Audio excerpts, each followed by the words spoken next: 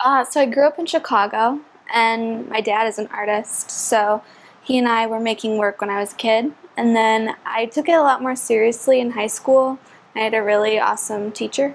And then I went to school for agricultural engineering and math, and then I changed into art once I realized that all of the professors were kind of like beyond their years. So I guess after changing and then coming here, I realized that I wanted to apply for my MFA. I had a really strong technical background. There was a huge process-based program at Purdue University where I went for undergrad, and then I kind of felt like the theoretical part was left out, so I came here to become more well-rounded, which was great because as I continued to learn, I had the skills to make the work that I wanted to make.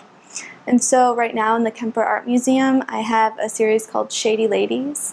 It's a Midwest gender protest. I work with gender fluid models like myself who are interested in the performance of non-binary gender, and it's still considered a deviant act based on the persecution of people who act outside the male-female gender binary.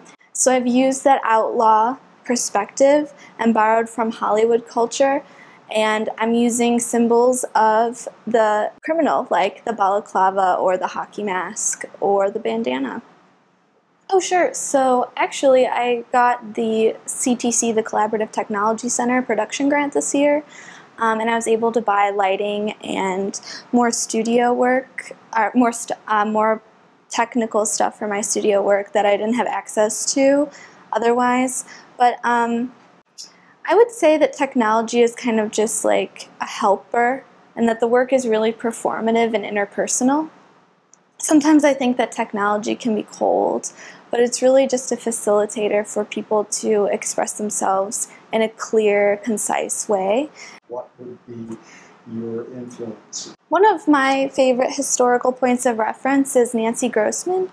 She worked on these head sculptures with leather masks, and a lot of times her work was misconstrued as related to the S&M movement, and so it became hypersexualized, which was great for her career.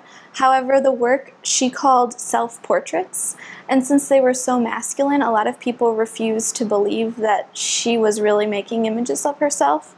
And I think that really lends to what I'm trying to still talk about past 1970 of existing beyond a binary and really living in the gender spectrum. So Nancy Grossman identifies more with a masculine identity, but because of her appearance, people didn't believe her.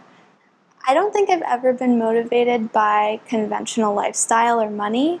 My family was really poor, so we never had money, so it's like finding a job that yields conventional success to me isn't really appealing.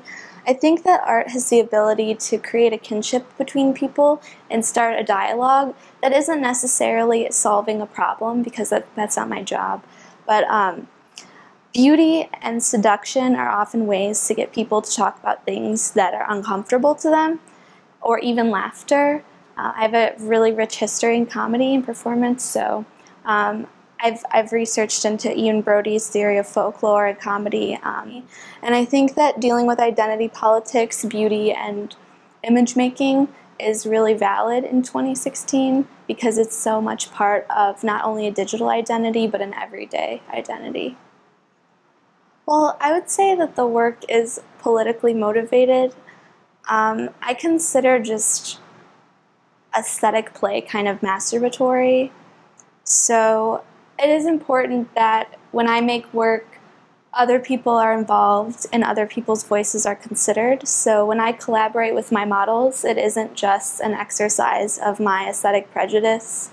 It's a coming together to make something beautiful that will hopefully confuse or make the issue more complex.